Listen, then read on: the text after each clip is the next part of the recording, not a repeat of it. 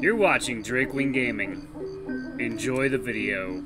Hey guys and gals, Never here from Drakewing Gaming, and some of you men on Twitter, the Gaming Dragon. Today I'm coming back at you with another Let's Play episode of a Masquerade in the Woods, Ink's Path. So yeah, before we jump into it, just want to let y'all know that our Patreon is now for as little as $5. Y'all can help support the channel and get some awesome rewards like permanent access to our community Discord server and full access to upcoming Not Safe for Work videos. Anyway, y'all, let's go ahead and jump right back in. Alarm chain, you are up, and let's go. Alright. Before lifting her paw, pointing at her oval ears. Could hear it across half the forest. Not sure we would have found you otherwise. I looked down at my aching shoulder, just as River loops the stark white bandage around the back of my neck. She lifts my arm to my chest with determination, fashioning a makeshift sling. All the while, involuntary groans of pain escape my muzzle. Why'd you... I trail off. She glances up at me for a second before returning her eyes to her work. I mean, I didn't think you did this sort of stuff. Especially not for me. Don't get used to it. She sighs. Lou cares about you. They both do. They wouldn't want to see you dead. I'm not sure I believe that. Pretty sure a lot of things would be better if I was. Thank you. She shakes her head, waving it off as her digits fiddle with the roll of gauze. You care about him a lot, don't you? Lou, I mean. She stops, her expression changing as she blankly looks down at my arm. We've known each other since we were kids. He's like a younger brother to me. Don't get me wrong, Lou's a fucking idiot. Obsessed with those stupid comic books. No wonder he thinks himself a real-life Sly Paw. Never should have shown them to him. She pauses, taking a deep breath. But after all the bullshit he's been through... She shakes her head, closing her eyes as if to shake off unwanted thoughts.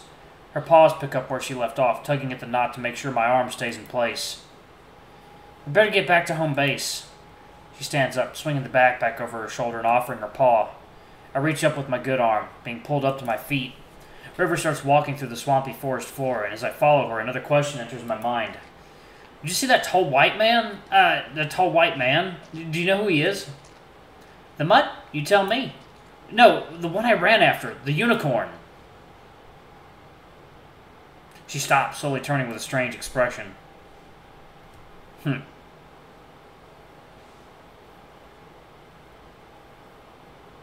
Other people have seen him too. What is he, some kind of god of death or something? Who I think he probably is. The only way you can get to him is by... The only way you can, I guess, summon him is by making offerings or something. It's just what I think this group is doing. They're communicating with this dark god or whatever, and they're doing these awful, horrible things to people in order to communicate with him. I'm sorry. I didn't mean to scare them. Oh, don't you worry about it. You did give your parents quite a fright back there, but no one blames you. Playing in the water alone can be quite dangerous. She's not my real mom. Is that so? Yeah. Mommy ran away, and Daddy says she's scared. Scared of what exactly? I don't know. Daddy gets upset when I ask. Perhaps Mom and Dad don't know either. No, I don't think so. Adults always know. I'm sure they wish that were the case. Now, I'm just going to go ahead and wrap this around your arm, okay, Cody? Okay. Your hair looks funny. Your hair, it looks weird. Yeah? Yeah, it's like a pony's tail. Second, y'all. Water time.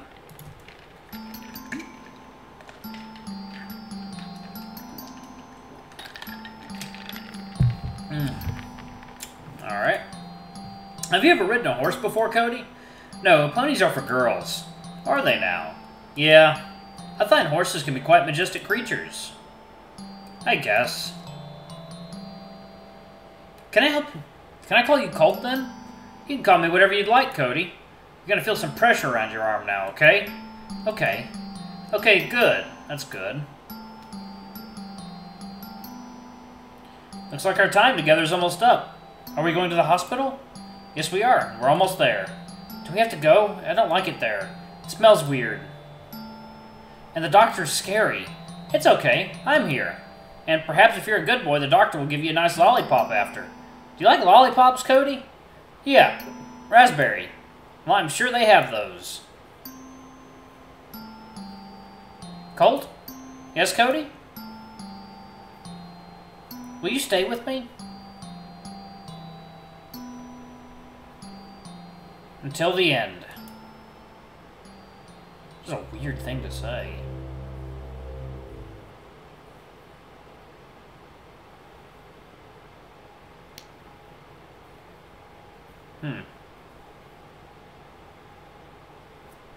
Shepard's head snaps sharply as her paw strikes across his muzzle. The beast's crimson eyes slowly open as he turns his head back, only answering with a low grunt. Despite the considerable force behind River's blow, the hyena stands relatively unmoved, as if made of stone. What the fuck were you thinking? The tension and slight awkwardness is palpable as they stare each other down, Shepard's muzzle in height with the rabbit's pointed ears. I stiffly lean up against the doorframe, still shivering from the improvised swim earlier. You find a panicking boy in the bathroom and your response is not only to hold him against the wall, but to scream at him? River didn't take it well when I told her on our hike back. He was fine. He was slitting his wrist. She throws her arms out to either side. What the fuck's your problem? Shepard, meanwhile, stands unfazed, expression cold. When it becomes clear he doesn't intend to answer, she turns away, only one paw on her hip, the other pinching the bridge of her nose. Fucking unbelievable! Are you done? She turns back to him. Am I? No, you know what? Fuck this. Fuck you.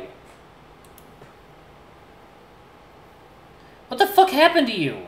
Her expression melts from anger to one of despair. Huh? What happened to the guy who gave me a place to sleep when I couldn't come home? The guy who gave me a ride to school because my fucking dad was shit-faced and passed out in the bathtub, huh? Shepard's gaze draws away from Rivers, and in response she takes a step forward. You changed. Ludwig made you cruel. Don't you dare.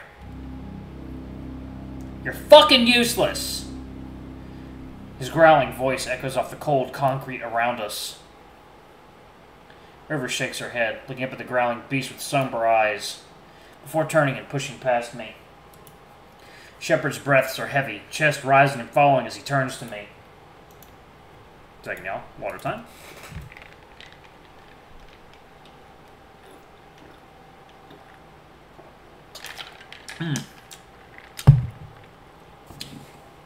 I've got Skittles flavor powder for this water that I'm drinking. It's like strawberry flavored. It's pretty good. Pretty flavorful. I immediately let my eyes fall to the concrete floor. Shepard strokes his muzzle, stepping over to one of the pillars lining the room. Placing his forearm up against it, he leans forward, closing his eyes. I turn around, stepping outside.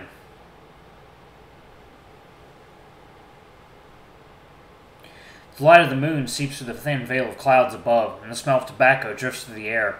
But it's not the cheap, acrid stench of smoke. It's the warm, aromatic, almost chocolate aroma. Like the smell of a cigar, but artificial.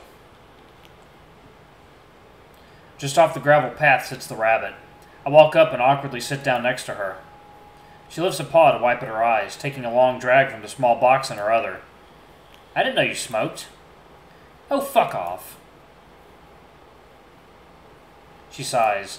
Sorry, I didn't mean to sound... No, I know. We sit there for a moment, both observing the amber liquid inside the glass chamber. It's the first time we've really been alone since meeting at Lucas's place, not counting the forest earlier. It's a little awkward, and the previous argument inside isn't helping.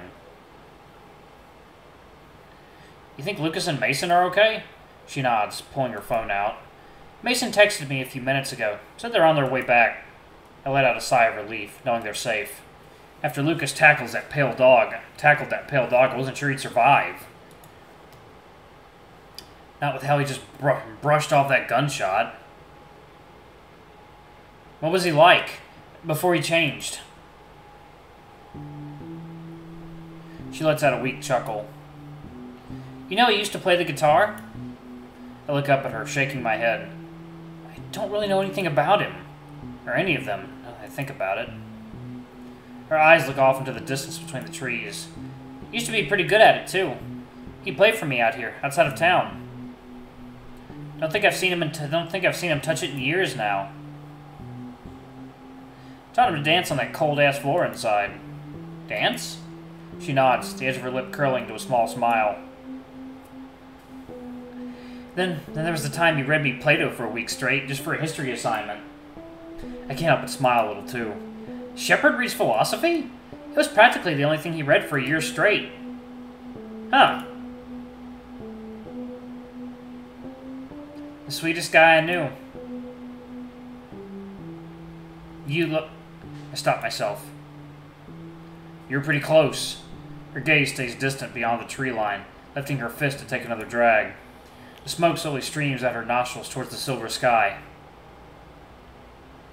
You're not going to answer. You don't have to.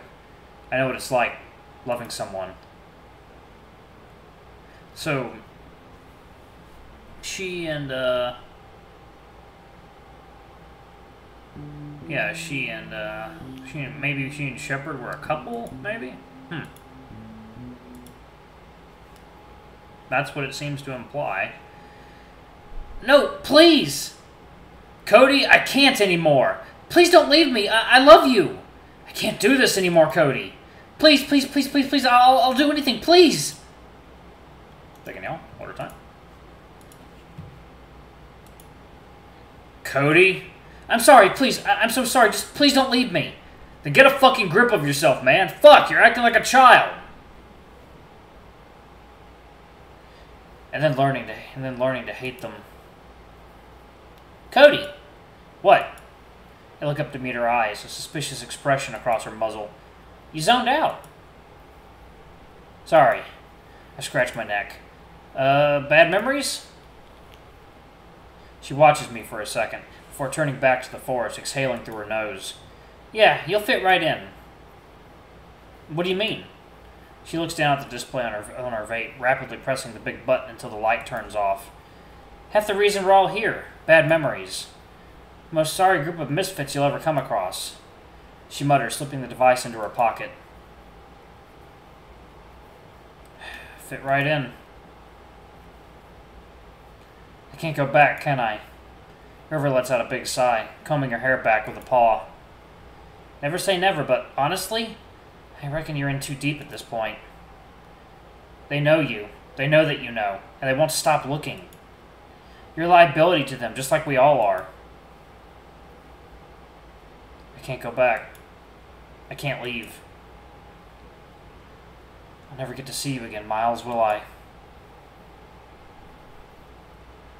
Look, you... She turns to face me more straight on. You made your choice, right? You wanted to help. I tried to warn you, but that shit don't matter now. You're involved. Now deal with it. I know you got the balls for it. Shit, I've seen them firsthand. What?